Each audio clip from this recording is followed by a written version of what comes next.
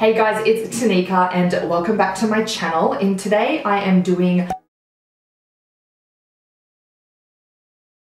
part 2 of decluttering my Alex drawers, and today I am going to be going through my foundations, concealers and primer drawer. My last video I did blushes, bronzers and highlighters, so if you want to see that I'll have it linked in the description box below, as well as my entire playlist dedicated to decluttering and organizing my makeup collection. I feel like I have tried out quite a few foundations and concealers over the years because I'm always looking for something that is going to suit my fair skin tone. I definitely know what I look for in a foundation and a concealer now, so I think this will make it quite easy to declutter some stuff. I'm really excited, so let's get into it. Okay, so here we have my primers, concealers and foundations. Now, a lot of these I do use, but I need to get rid of some because this is just too much. So let's start with concealers because I know there are some in here that need to go. Okay, first up I have some color correctors. I love this green one. This is a white concealer from Makeup Revolution. Okay, I'm pale, but I'm not that pale. That can go. This is a yellow color corrector. I do really like that. Same with this green one from BYS. This green one from Inoxa. Look, I've already got two. I don't really need another one. And this is the one I reach for the least, so that can go. And then this is a peach colored corrector, I'm pretty sure. Or is this a concealer? Dark circle concealer. Oh, it's a concealer in the shade Porcelain. That actually looks quite nice. I don't remember what this is like, so I think this can go in the to try pile. Alright, this next little section I have some high-end concealers, and I think I'm going to be getting rid of most of these. I did recently try out this Jouer concealer again. It is a nice formula around a medium coverage, but the shade is just a bit too fair for my liking now. Look at that. Super, super fair. So although I did like the formula, I don't dip into it because of the shade. So I'm going to get rid of that one. Next, I have the Becca Ultimate Coverage Longwear Concealer.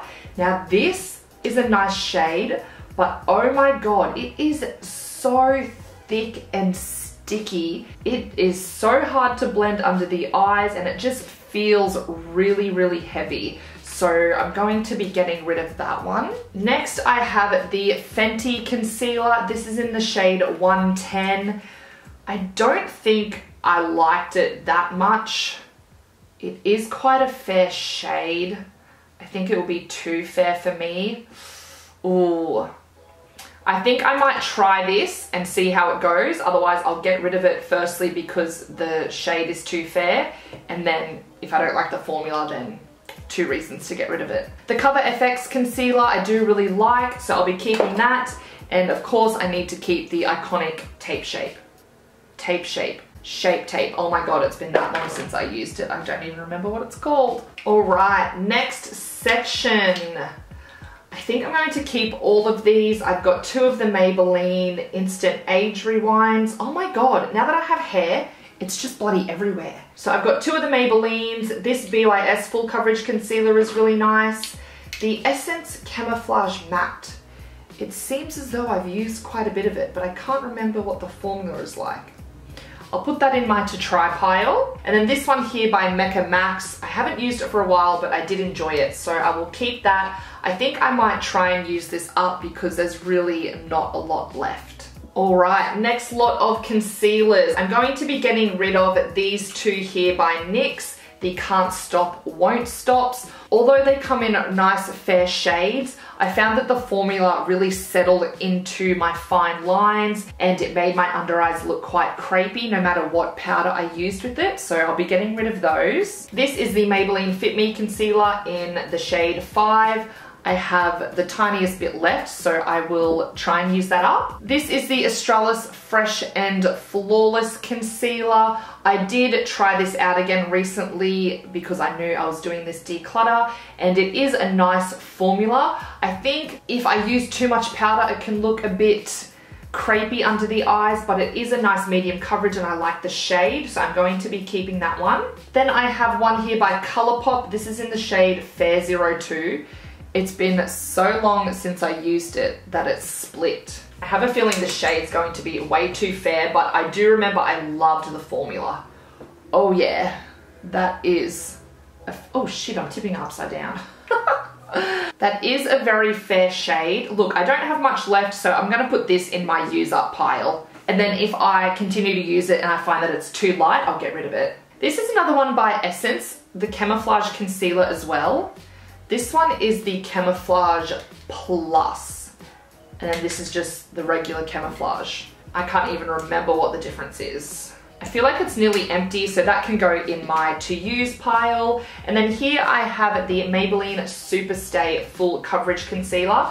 Now from memory, this wasn't as full coverage as I was hoping, like the foundation is, but it is a nice shade and a nice formula, so I'm going to be keeping that one. Next lot of concealers are all by Makeup Revolution. This is the Conceal and Hydrate.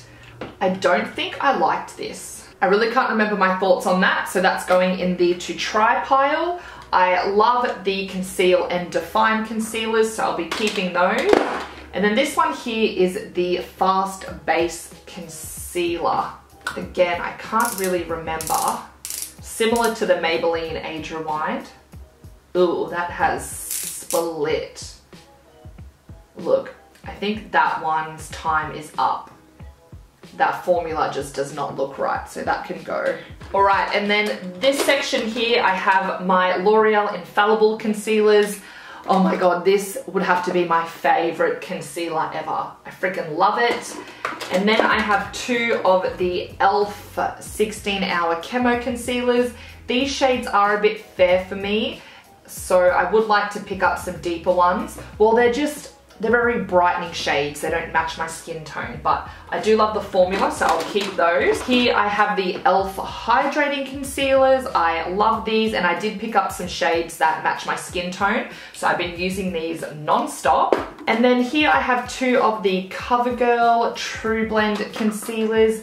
These are also really nice, but the shades are very light for me. And I don't know which one I like better. Let me see.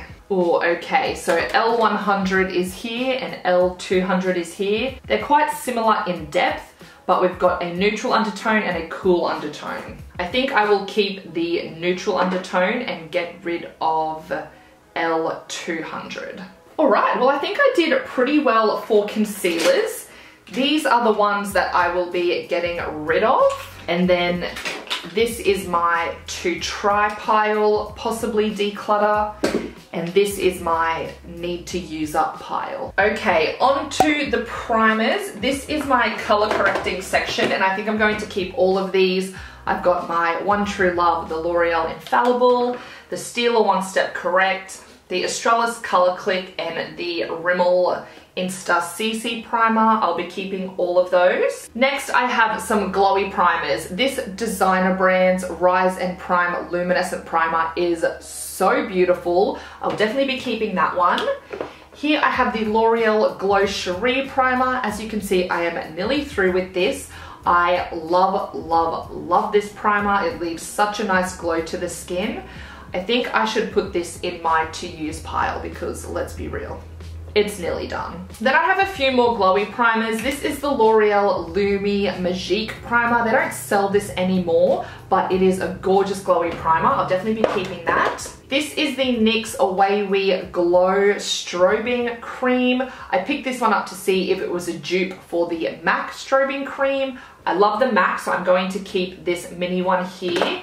And I also have a large bottle here that I'm going to keep. Back to this though, the shade is quite similar to the Strobe Cream in Gold Light, but I find the NYX formula is a little thicker. It's not that big of a deal. If you don't want to spend the money on the MAC, this definitely does a good job. So I'm going to be keeping that. This is another one by L'Oreal, and I'm pretty sure this is what they replaced the Lumi Magique with, which I wish they didn't because this is just way too glowy from memory, and it has a pink undertone.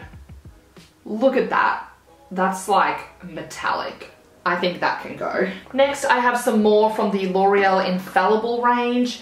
This is the mattifying primer, and from memory, it is quite nice. It is a gel consistency. I'm going to keep that one. And then this one here is the Pore Refining Primer. Now from memory, this split a little bit. Yeah.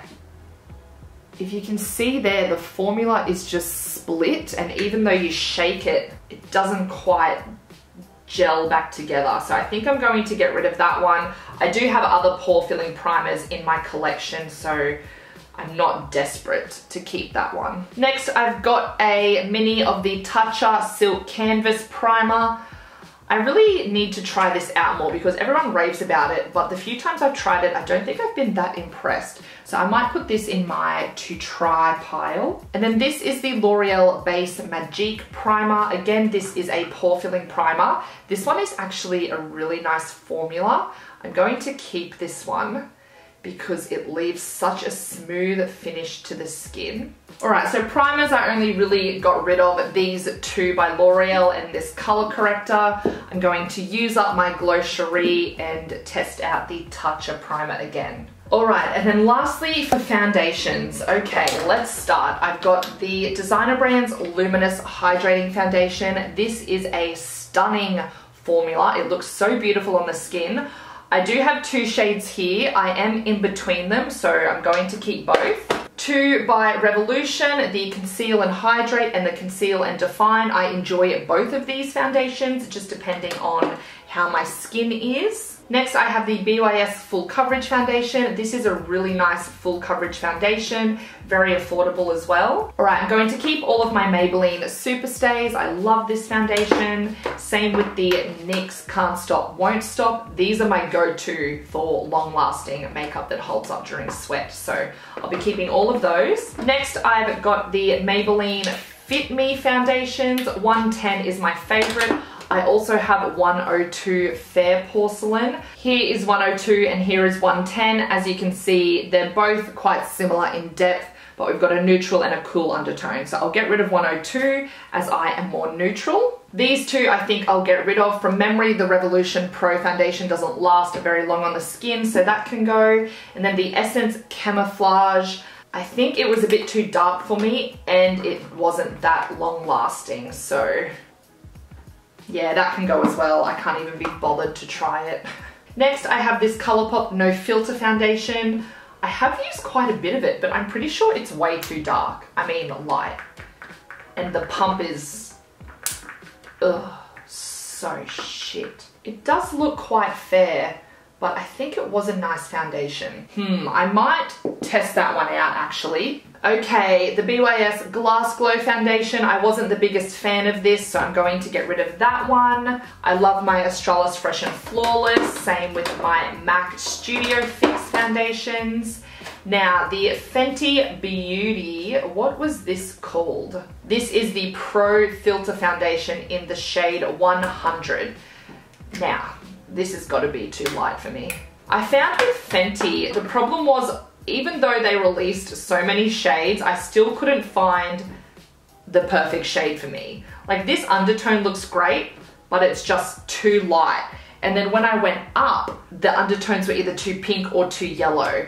So I think I'm going to pass this one on. It's just too light for me and I don't reach for it. The Marc Jacobs Remarkable Foundation. I have not used this in so long, but it's super full coverage, great for mixing with foundation, so I'm going to keep that. And then lastly in here, I have the Jouer Essential High Coverage Foundation.